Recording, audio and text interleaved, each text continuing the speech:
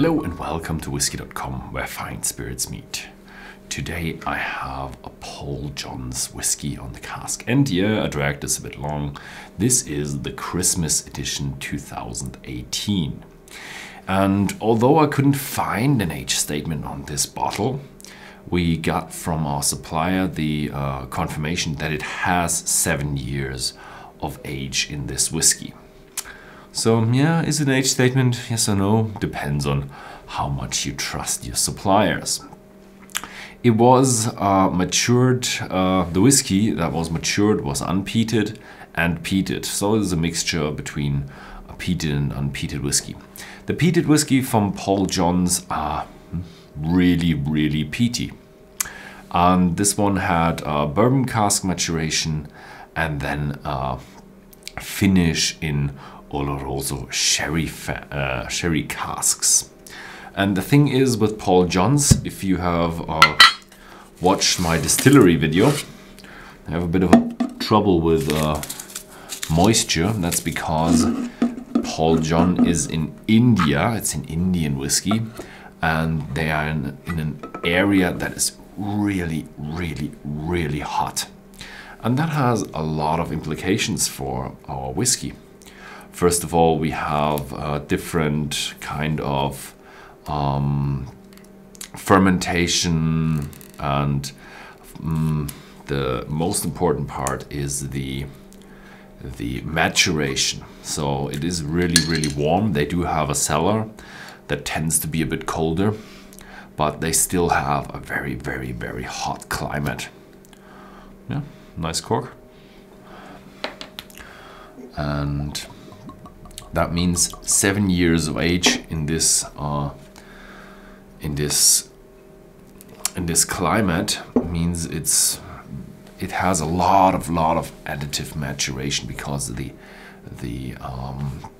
interaction between the wood and the whiskey is very high, and therefore, because it doesn't have so much duration as 7 years, then you don't have so much subtractive maturation. So it tends to be a bit different, this whiskey. What they do say is they matured 18 months in, yeah, sherry casks. So the finish is 18 months. Oh, it's a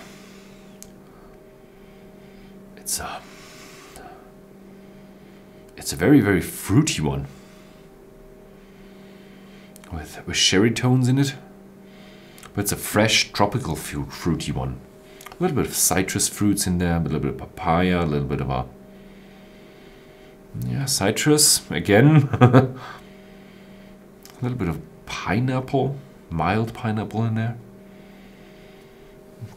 And then you do have a reasonable amount of oak and a little bit of roasted nuts, hazelnuts. Yeah, more like hazelnuts. Some nuttiness in there.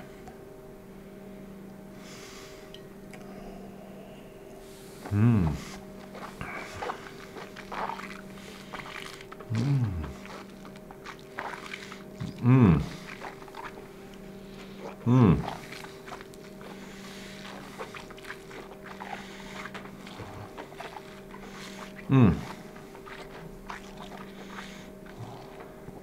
Strong, intense fruitiness.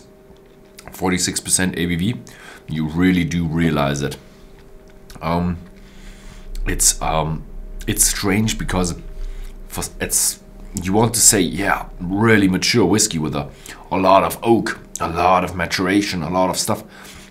But somehow you do realize, I don't want to say sharp overtones, but somehow it doesn't feel that mature in the mouthfeel. It just feels very mature from the flavor. Oh yeah, these extreme climates like you have in India, in Goa, where this distillery is, makes the whiskey a lot different. It's a single malt, I think. Yeah, Indian single malt whiskey, but with the intensity of the flavors, even though they have used casks, it comes very much along with the bourbon. It's not as sweet as the bourbon and caramel vanilla like. It does have a bit of that, but it's more of really a fruit bomb. I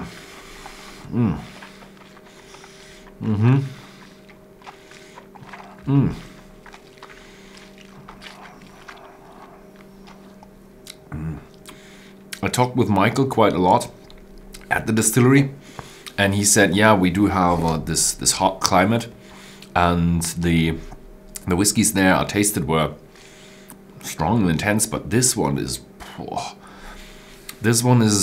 very close to the point of being over top. And you do have a lot of oak in there. It's not a bitter oak, but it's just a lot of oak. So yeah, 2018 Christmas edition with alleged 7 years of age. You do realize this is pretty much the maximum I would go for with an Indian single malt whiskey in that maturation, in that kind of climate, because it's just so intense. I would say if you have a 10-year-old, it's just gonna numb you because of the intensity of the oak flavor. But it's quite nice. So to have this kind of whiskey is definitely one of the extreme kind of flavors, like a really smoky or a really rough rye whiskey. So it's really intense flavor with wood. Interesting. Yeah, Indian single malt. Yeah. Thank you very much for watching, and see you next time.